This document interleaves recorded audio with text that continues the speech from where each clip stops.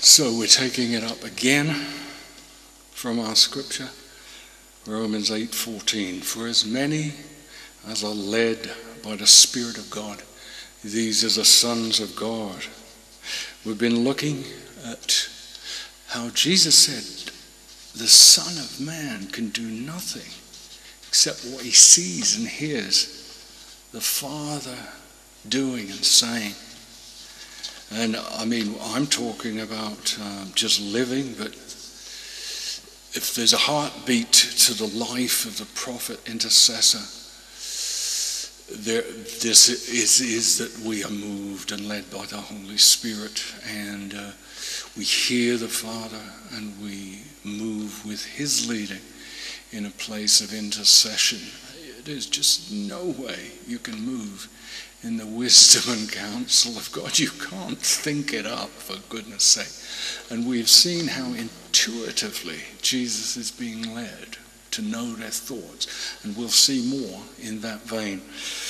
The verse 8:14 Romans says, as many as are led by the Spirit of God are sons of God. Some people point out that the word sons of God is huios. It's talking about mature sons of God, the Greek word huios. Now, I try not to keep dividing the body of Christ and chucking out people. You know, if you're not mature, we'll chuck you out. If you're not the bride, we'll chuck you out. I'm just trying to say, come in to the fullness of God, and we mustn't keep chucking people out with our theology. But, you know, having said that, we're pressing on with the apostle. I'm pressing on as though I hadn't attained. I'm pressing on that I might attain what God has for me and lay hold of eternal life. I was thinking that in no way says that Paul was living, oh, will I make it, will I not make it? That is not the thought behind that. It's not the heartbeat of his word.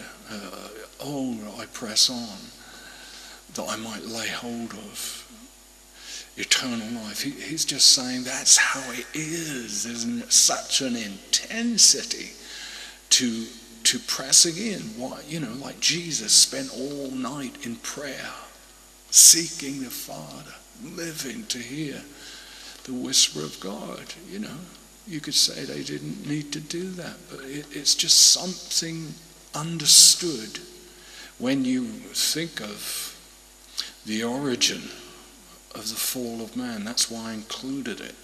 In the beginning, God created, and it was all very good. We're not in a try and patch that up to try and regain what was lost in the fall of mankind. There's no patching that up. And therefore we're walking where we're walking with the Son of God. Amen, amen. Anyway, Jesus did nothing but that he first heard or saw the Father's leading, given him by the Holy Spirit. If we really believed the Bible, then we would believe that. We would also believe when the Bible says we are seated together with Christ in heavenly places. We would see ourselves differently and follow the way of sacrifice, denying ourselves, taking up a cross, dependent upon the Holy Spirit more and more. It's where that we honor God, but it's also where we will see great and wondrous things in every area of life. Many preachers have had to admit that they expect those who hear them to do what they say and not necessarily what they do. It's a bit sad, but at least it's honest. We preach a good message, but we're not living it. We say we're seated with Christ. We say this, we say that, and we should teach the truth of who we are in Christ. But there's some good honesty needed. Jesus challenged us with this observation in Matthew 15:8. These people draw near to me with their mouths and honor me with their lips, but their heart is far from me. Can you see that lip service alone is seeking to live an outward obedience whilst keeping the heart wrapped up in self-seeking? No cross, no sacrifice, just outward obedience to please the onlooker. And God is exposing that across the planet. And various religious institutions are being exposed and uncovered. And people are losing heart, unfortunately, in the good Almighty God and Jesus Christ. But they were leaning on an institution, not on the truth of God's person and the truth of his word. They were leaning on an institution. God is exposing that, so that lip service is no longer okay. You can't just turn up once a week and then live the rest of your life for self. It doesn't work. It's very depressing. And why do it? Why live in a puddle when there's an ocean to live in? I love the revelation of the reality that's seen in this next verse, 1 Peter 1:11. The prophets of old, it says of them, they were searching out what manner of time the Spirit of Christ who was in them was indicating when he testified beforehand the suffering of Christ and the glories that would follow. The Spirit of Christ was in the Old Testament prophets, bearing witness within them. They were searching out, what does this mean? But they prophesied, they spoke, and they spoke of the sufferings of Jesus and the glory that would follow that suffering. And we haven't fully glimpsed the glories which shall be unfolded when Jesus is revealed and our eyes are completely open. We will be astounded throughout eternity by the majesty, the magnificence of God. But they had that Spirit within them. And there's a point I use that and love that, is because the Spirit of Christ was in the prophets of the Old Testament. And it was he, the Spirit of Christ, who was leading them and that spoke forth the word of God within them. Such a reality of the Spirit of Christ within. And it is this reality that is to lead the sons and daughters of God today. A reality. The Christ is speaking forth, leading, whispering, learning to hear and be led by the Holy Spirit. These are the mature sons and daughters of God. Now let's see something amazing about this leading, the leading of the Holy Spirit within us. In John 11:33, therefore Jesus saw her weeping. This is the account of Lazarus who had died, Mary and Martha. He saw her weeping, and the Jews who came with her were weeping. And Jesus groaned in the spirit and was troubled. I'll carry on. I'll read the other verse. Then Jesus, again groaning in himself, came to the tomb. It was a cave and a stone laid against it. You know the story. He's going to call forth Lazarus, come forth. He'd been dead 4 days, the whole story. But the point I'm making, this was not an emotional stirring alone. Jesus was moved by compassion to see them weeping, but his spirit was being moved within. His spirit was moved by the Holy Spirit. Something of the Father's leading is about to take place. Jesus feels that. See, we've got to take on board another way of hearing and moving with Jesus. And as our concluding verse will show later, something of the Father is about to be revealed there. But our concluding verse, which we will come to, will reveal something. These miracles were not the invention of man. Peter's famous statement, a lot of people know this, silver and gold I do not have. It was not some construed idea within Peter. It was the moving of the Holy Spirit. Again, I'll say it, something of the Father's leading is going on. And Peter said, silver and gold, Acts 3:6, I do not have, but what I do have, I give you in the name of Jesus Christ. Rise up and walk. How do you get to that place where you're suddenly saying something like that and a miracle occurs? Go back to the foundations. Jesus did only those things which he saw and heard the Father. Peter is, you could say, is it seeing and hearing? He knew this was the Spirit of God. He had words in his mouth that he didn't invent. Silver and gold I do not have. A lot of preachers will know that kind of, wow. I've heard one preacher say, if only my mum could have heard what I just said, she'd have been impressed, because it was the wisdom of God. It wasn't his wisdom, you understand.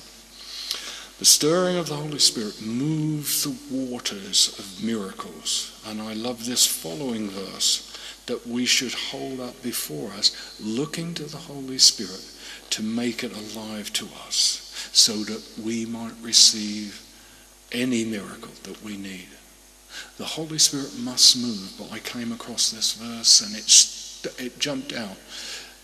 Acts 3:16 says this. There'd just been a miracle, and the apostle was defending, they said, like, how come he's healed? And the apostle said, his name, talking of Jesus, and through faith in his name, this man stands here strong, whom you see and know. They knew the man had been lame from his birth. Now they're seeing him healed.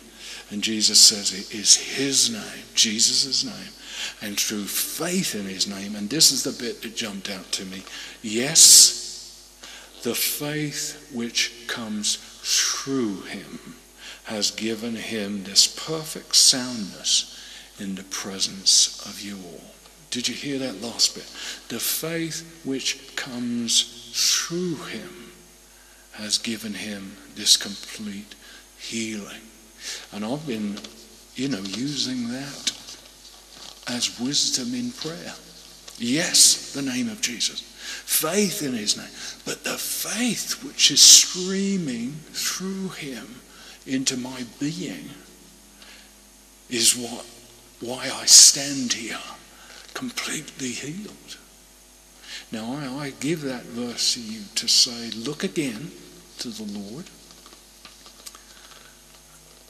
and realize that the Holy Spirit can take those words of that verse. Acts 3, I forgot what it was. Shall I tell you again? Acts 3:16. Similar to John 3:16. Read that verse as well. Allow and open your heart to the Holy Spirit in the verse. The person in the verse. And open your heart to the person in that verse. The faith which comes through him might make you whole. And many people have been healed just by some sort of whisper like that. They hear a verse, but the Spirit of God gives it ignition, and they are healed by one word, one verse, one sentence from the mouth of God. Amazing. Yet again, God has set up another meeting place for his apostle and servant. This is another verse we're coming to meet with the Holy Spirit's leading and demonstrate the kingdom of God. And this is the verse. So we're off again. Another thing happens. It happened that the father of Publius lay sick of fever and dysentery, and Paul went into him and prayed, laid his hands on him, and healed him. Acts 28:8. What's that story? Well, there's a story behind it. Paul is on a mission. He turns up in a strange town. Nobody knows him. Their hospital. But he hears that the father, a grandfather or whatever, is sick, goes in and heals him. He didn't invent that. God had set up a meeting for his servant to demonstrate the kingdom of God. There are countless other miracles in the New Testament done by the hands of many who had the privilege of being caught up in the moving of the Holy Spirit, seeing not only miracles, but seeing the beauty of God, the revelations of the heart of God. And our final verse leaves us with a reminder that I wish to bring. And it's a strange verse, 2 Timothy 4:20, not really strange, but this is the Apostle Paul again. He's kind of saluting them in the conclusion of this letter. He says, Erastus stayed in Corinth, but this is the bit, but Trophimus, I have left in Miletus sick. So the Apostle Paul, who has seen, I think I've written it, here Paul, who had seen amazing miracles and visions. He had seen Jesus in his glorified state. He had seen angels and heard the voice of God and much more. But here he leaves a fellow worker sick and hopefully to recover in God's mercy and grace. Why no supernatural moving, we might ask Paul. His reply might be, did I not say that within myself there is no good thing?